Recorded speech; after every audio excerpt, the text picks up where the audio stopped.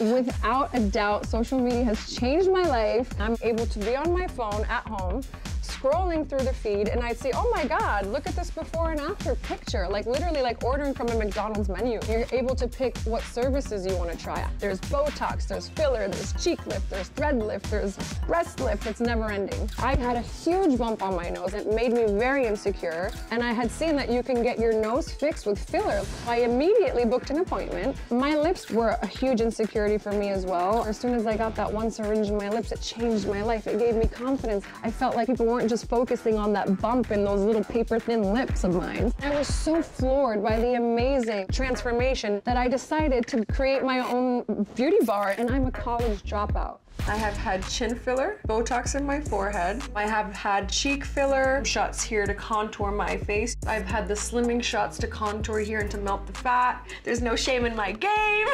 The most requested look for the fox eyes is the Bella Hadid fox eye thread lift. I tried it myself, and I'm close to 40. Social media has completely normalized all these treatments. Back in my day, when people were getting Botox, they were very like hush-hush about it. I thought it was taboo, and that's why I love social media. I tell everyone that beauty starts from within. But if something bothers you, fix it. I did. It made me happier.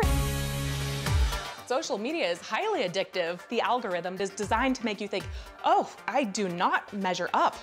I need to figure out how I can fix myself. My twin sister Lexi and I both realized that we had really been affected by media representation of women's bodies. Social media really magnifies that problem by giving a platform to ask other people to value and validate your looks. Studies show that Instagram has been overwhelmingly negative in the way women think about their bodies. Many women admit to photoshopping and editing their own photos, using filters whenever possible. It's actually causing us real harm.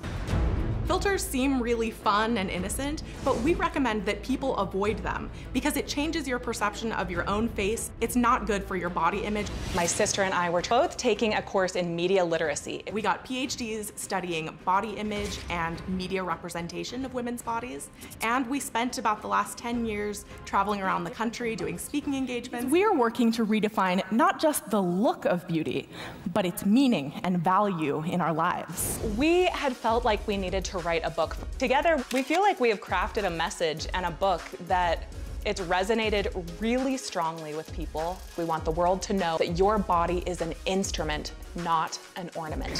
People feel bad about their bodies, and social media makes that much worse. Now, Fatima, your point is, if there's something about yourself you don't like, and it's fixable, it's changeable, and you have the means to do it, then why not do it? Yeah, of course. Why not? If it makes you happy. Is there anything that you wouldn't do? Surgery-wise? Yeah, to make a change. I mean, I feel like I pretty much did a lot. I've enhanced a whole bunch of things, and I don't think that there's anything that I really wouldn't do unless it's safe. Like, I wouldn't break a bone to enhance something. You made a point that there was a time when people would be secretive about that, like sneak around to get Botox or something, but you're saying, what's the point? Why would you hide it? I feel like a long time ago, it was such a taboo to have all these things done, and of course, everyone in Hollywood does it. Everyone in the TV and the movies, they do it, but they're hush-hush about it. Yeah. So I had super paper-thin lips when I was younger, and the first time I've ever received fillers was when I was 20, 21. I had my lips done. I was made fun of for having paper-thin lips, and even though I was a beautiful girl, I just didn't want people to constantly point out my flaw. As soon as I did it, it made me immediately feel better, and I felt more secure. Do you have a story or a question for me? Click the link in the description and tell me what in the world is going on.